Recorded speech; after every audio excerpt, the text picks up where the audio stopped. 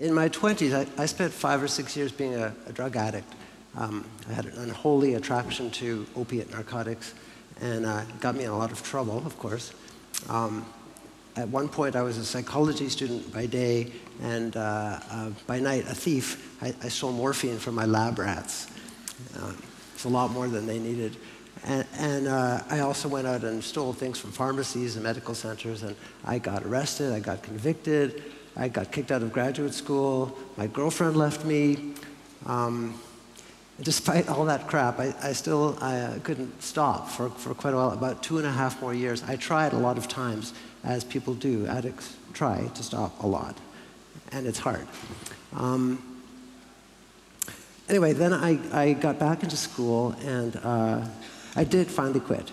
And I got back into grad school, and I got a PhD in psychology and went on to become a professor in psychology and neuroscience, which is what I've been doing the last 20-something years.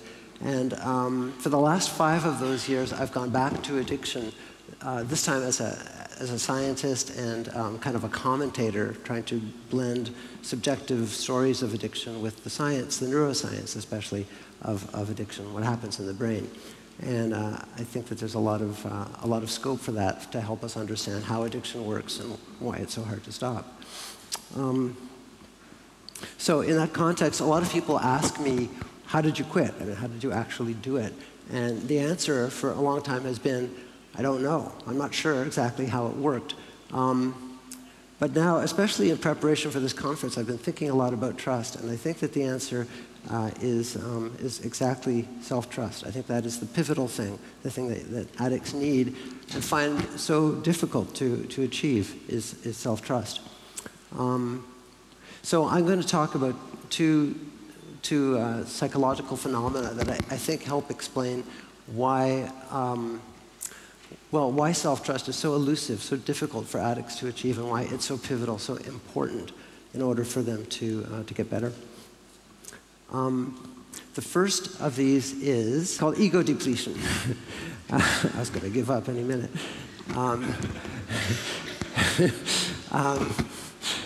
These are the parts of the prefrontal cortex that are in charge of impulse control, and they get tired like a muscle. They start to wear out, so you can't keep impulse control going actively for a long period of time.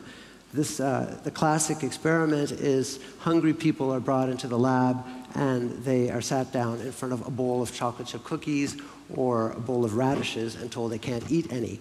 And then 15 or so minutes later, they are given a set of cognitive tasks, and the ones who couldn't eat the cookies don't do as well.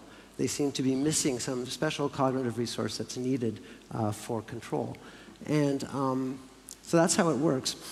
And the problem for addicts is that it's more serious because they have to keep up self-control not just for 15 minutes, but for hour after hour after hour, day after day after day. And it's extremely taxing, which is why when people think of addicts as being lazy or weak, it's really just the opposite. They work very hard to get through the day.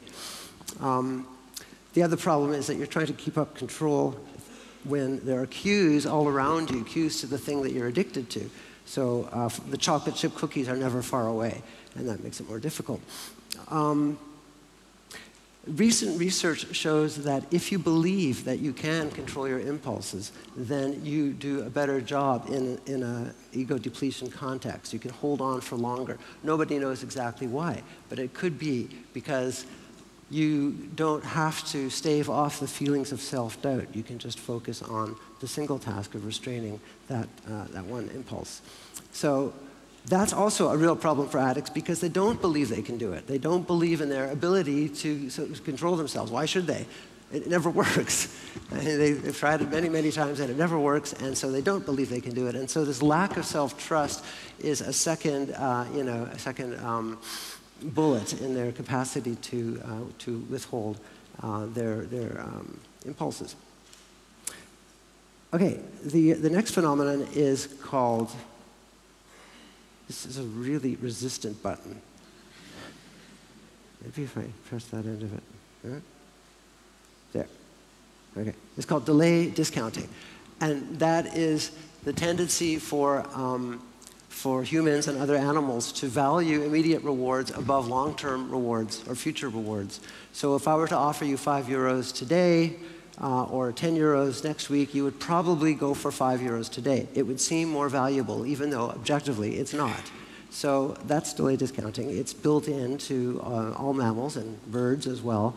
And for addicts, what that amounts to is, should I get high now, today, tonight, or should I hold off so that I can have a happy marriage in next month, or keep my job, or get a better job, or stay out of jail, or have money in the bank? These distant rewards pale in comparison with the immediate reward, and that's a problem. And it's especially a problem for addicts because that part of your brain right there, the blue one, is called the striatum. And that is the area that's responsible for, for achieving goals, for seeking goals. And that area is flooded with a neurochemical called dopamine when addicts are anticipating getting the thing that they're addicted to. The function of dopamine's been around for hundreds of millions of years, and its evolutionary function is to get you to focus on what's going on right now, right in front of you. So in other words, go for the low-hanging fruit or the low-hanging sexual partner. That's a terrific advantage for evolution, but it's not a great advantage for addicts who are trying not to focus on the immediate present. So you see, that makes it more difficult as well. Okay, so is there an antidote for delayed discounting? I think that, and some other people have said that the antidote might be a dialogue that you have with yourself, what you could call an intertemporal dialogue between your future self and your present self. So your future self says, just hold on, the craving will go away after a while, and you're going to be okay, and in a few weeks things are going to be a lot better. And the present self says, okay, I believe you, and that's cool, I'll see you later. The problem for addicts is that their future self is also an addict. Because if you've already been an addict for 5 years or 10 years, it's not very likely that you're not going to be an addict in a few weeks or a month from now. So you see, your future self isn't really someone you can trust. And the dialogue that you have with that future self might be, rather ineffective because it doesn't get you anywhere. It doesn't get you past the moment. It doesn't get you out of where you are. So if you can't trust your present self and you can't trust your future self, who can you trust? For addicts, the answer is very clear. You trust the thing that you're addicted to. And it's not just drugs. It can be drugs, it can be booze, it can be cigarettes, it can be sex, it can be the internet, it can be gambling. There's that whole range of things. They all function pretty much the same. So you trust that thing, and it makes you feel better for a little while, and come on. Maybe if I sneak up on this button. Yeah.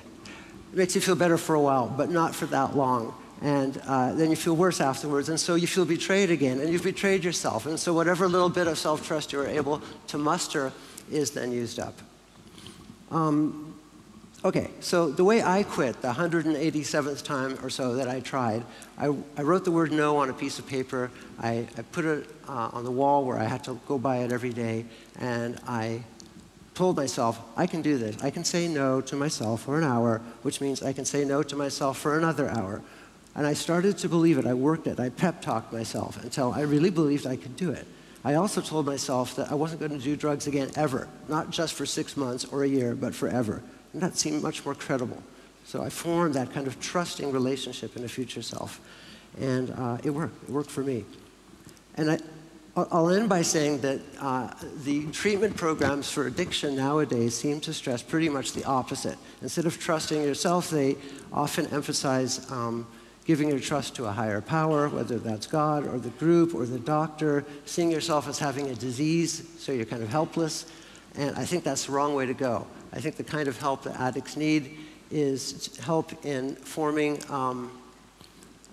finding a part of themselves that they can trust, and forming that intimate dialogue so that they can reach out for a future that they can live with. Thank you.